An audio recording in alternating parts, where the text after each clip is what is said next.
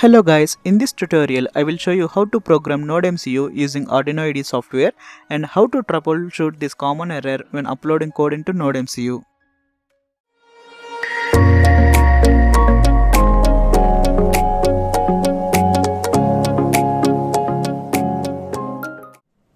Guys, this is NodeMCU, a tiny but powerful development board with built-in Wi-Fi and based on ESP8266 chip.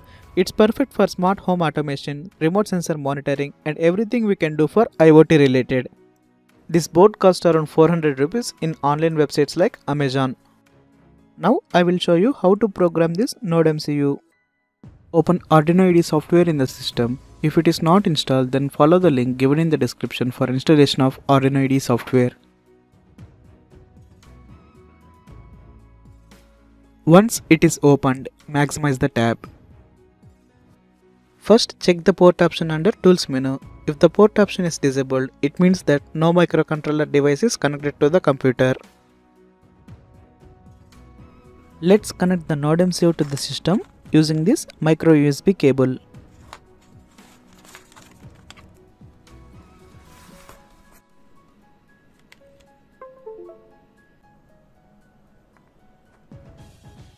Now check the port option again. Here we can see the port option is enabled and showing options to select. So NodeMCU board is connected to the system properly. The next step is we should select the correct board name as NodeMCU under board option.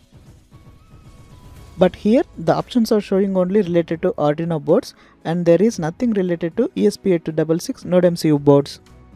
So we need to manually install ESP8266 based microcontroller boards from Boards Manager. Type ESP8266 here. As we can see, there is no results are showing related to ESP8266. To get the proper result, just go to File and click on Preferences option. In the additional Boards Manager URLs, copy paste the link given in the description. Click on OK.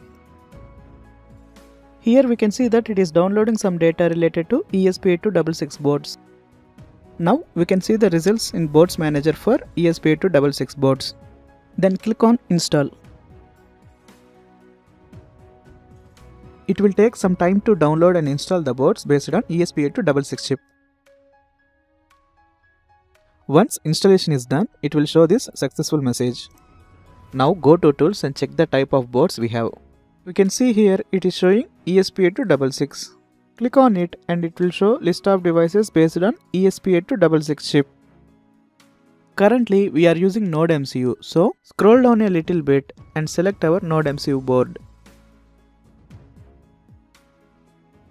If you want to clear this output tab, just click on this icon.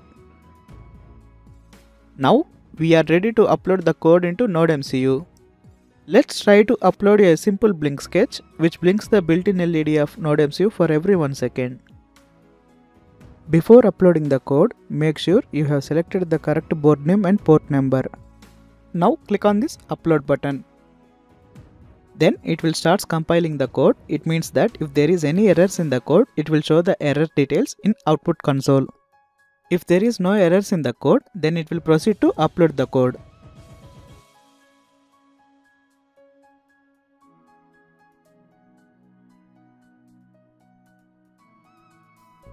Here we can see it is showing some error called failed to connect ESP8266 timeout waiting for packet header. To resolve this issue, on NodeMCU board, press and hold the flash button and click on reset button and finally leave the flash button. Now try to upload the code again.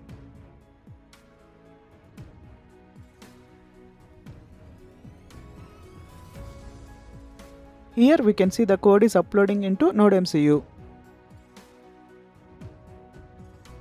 Once code is uploaded successfully, then console will show like this. If you think that the code is not running on NodeMCU even after successfully uploaded, then click on Reset button. Now we can see the onboard LED of NodeMCU is blinking for every 1 second. And that's it. You can now program your NodeMCU in different ways based on whatever your project needs.